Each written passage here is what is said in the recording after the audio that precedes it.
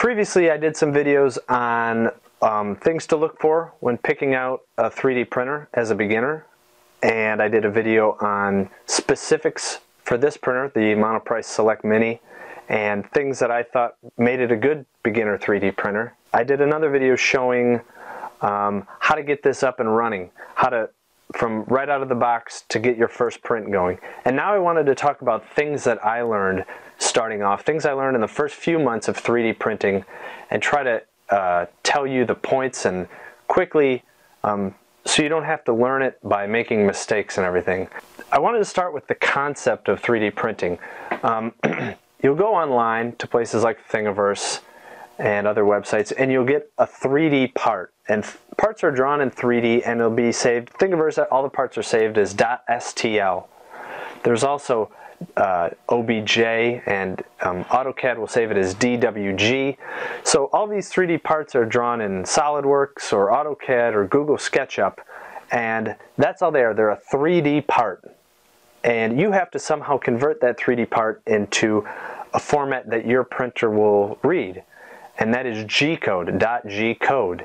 And G-code is a script file, and if you look at it, it has an X and a Y and a Z, and it tells the printhead where to go and how hot to be, and the speed that it should go, and retract and extrude and all sorts of stuff. But you have to somehow get from this 3D part to this line of code for your printer.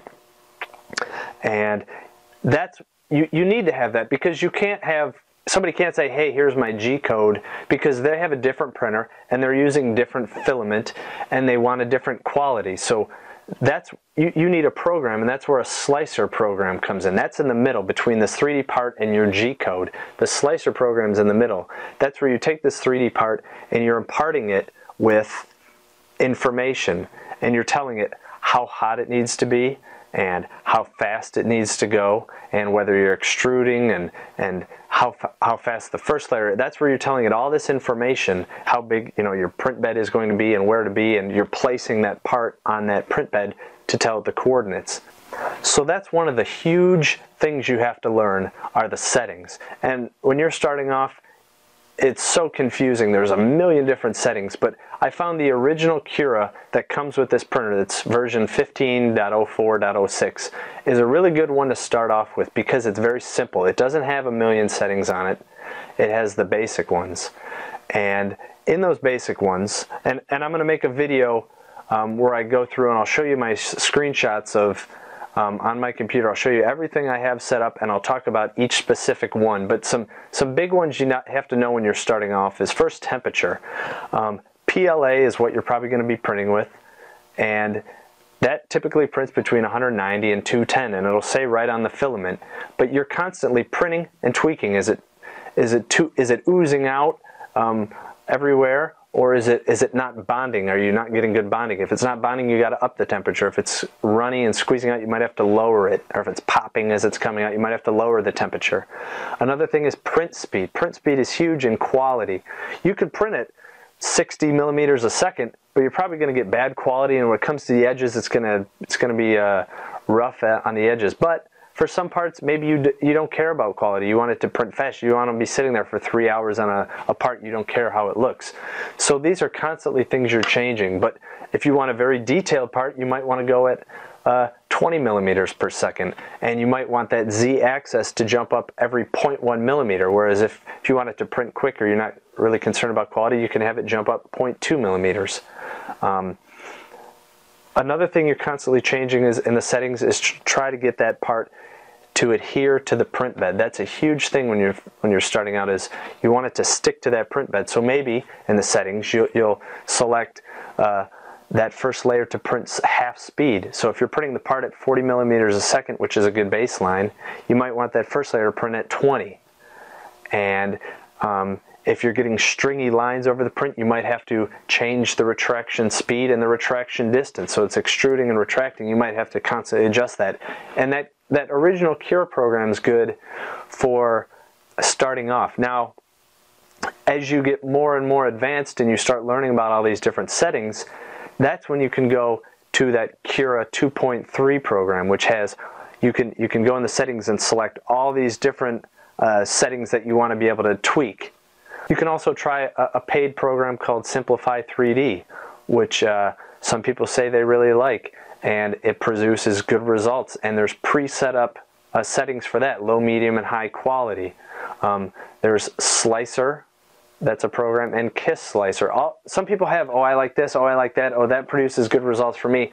Ideally, they should be pretty much the same. They all have the same settings. You're all trying to impart information into that 3D printed part to produce the best printed results for your printer. And when you're starting off, you don't really know what they do. You don't know what retraction is or how to notice it or why you should change it. You want it set right. You want it set at 60 millimeters and millimeters per second and 6 millimeter retraction. What does that mean? You don't know. Should it be higher or lower? You don't know. But after you do this more, you'll be able to look at a part and say, oh, I'm getting all these stringy lines, or I'm getting these little blobs after each row. Oh, I might have to up the retraction. Or there's all sorts of, all these different settings you'll eventually get into and tweak to get a good printed part. And one of those is that first layer adhesion. You want it to stick to your print bed. And starting off with this printer, it's an aluminum print bed, and you'll have white masking tape on there. And that's fine for about 5 or 6 prints. And when you turn on your heated print bed, it'll start to bubble, and you'll have to use that spatula thing and smooth it out. And eventually it goes bad, and you have to rip it off, and you have to put, what everyone puts down is masking tape. And this is cheap Harbor Freight blue masking tape. I think it was $2-3 or whatever it was.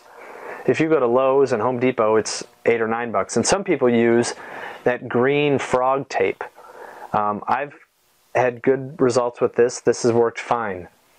On top of that, you rip it off, stick it down in two to three rows, and that last row will stick off the back, and you just take scissors and cut it off and make sure it's flat and flush everywhere. What people use, and I found good results with that, is acetone. And acetone is what's in nail polish remover. You can go to the dollar store, get some acetone, and get some cotton pads, or you can use paper towels, and you'll get it wet, and after you put the masking tape on, and after every print, you'll try to clean it up with the spatula, and you'll wipe this acetone everywhere to try to get other residue off or the waxy coating off that masking tape, because it might bubble up. You'll have to smooth it. So you want a good print bed surface to get a good adhesion of that first layer. And masking tape is fine. Lots of people use it. Lots of people even put masking tape on a glass print bed, because some printers come with a glass print bed. I've modified this printer to have a glass print bed because I've read people said that gives you good results and it's easy to deal with. And it is. I use a glue stick. That's another thing that I could not print without because it wouldn't adhere. PLA is fine. PLA with a heated print bed, it'll stick just fine. But when you get into PETG and some other materials, it won't stick. It'll start printing, and that filament will just start pulling up. So I use the Elmer's all-purpose glue stick. So in Cura, I'll know how big the part is sitting on that virtual print bed, and before I print, I heat this print bed up to whatever, 50 degrees Celsius, and I rub this on there pretty liberally over the area where it's going to print. It'll be nice and hot and gooey when this printer bed's hot. And that really, really helps with that first layer adhesion. So if you're not getting your parts to stick, or they're peeling up, or during the printing process some big flat areas start peeling up the edge, you should definitely try a glue stick because that really helps. Other people have said Aquanet hairspray. They'll take this glass bed off, clean it off with acetone, then they take a thin spray of hairspray and put it on there, and that works. And that works for some material.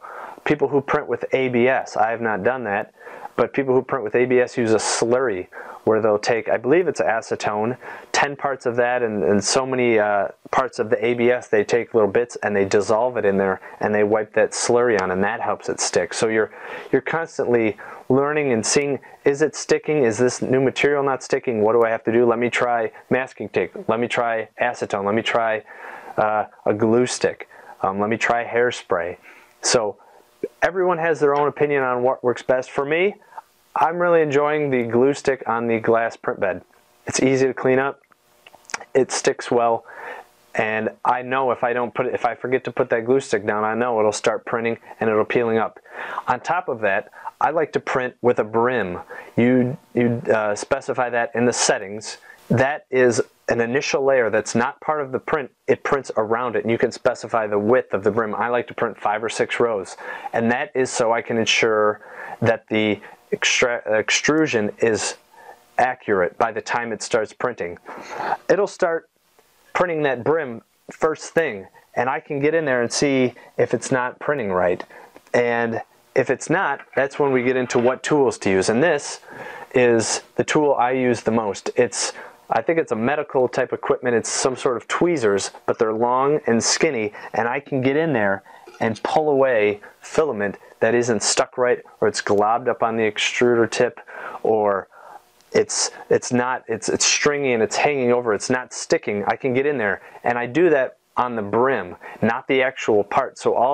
So this printer, it has a tendency to go down and it'll start printing that, and it'll start globbing up, or no filament will be coming out. And that's when you're always watching that first layer, and you get in there, it's globbing up, okay, I pulled that off. Okay, it's almost there, I pulled that off. And then it starts printing right and sticking to the print bed, and you're like, okay, I'm okay.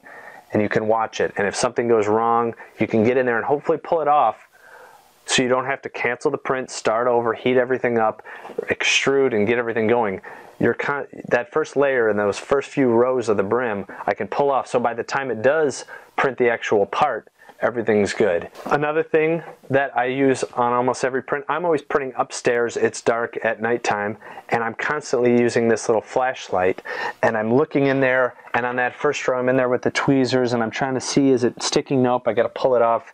And you definitely have to have a flashlight to get in there to see what you're doing. And that's why I built an enclosure for this printer, and I bought LED strip ribbon lighting, and I lined the enclosure everywhere with lighting, because you need to be able to see what it's printing. If you have a big light or a desk lamp you can have right here, that would be great to have.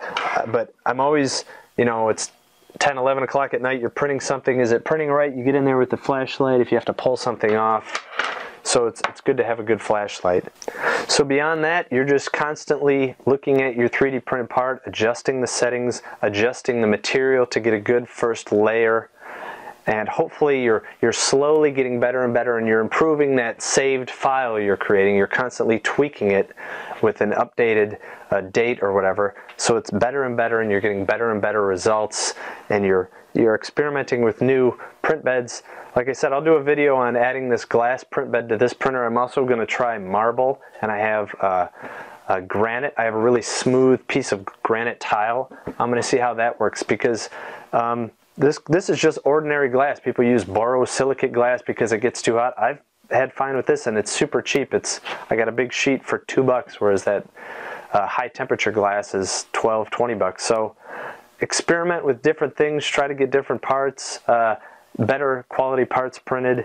And like I said, I'm constantly improving on this. I got rid of this arm, and I built a 90-degree arm where this can mount, and I built an enclosure and all sorts of things. It's more of a hobby, and you're trying to get different stuff. People have it as a profession, but for me it's just a hobby and fun to try to print different things and get better and better at what I print. So let me know if you have any specific things you've come up with, and tools you use all the time.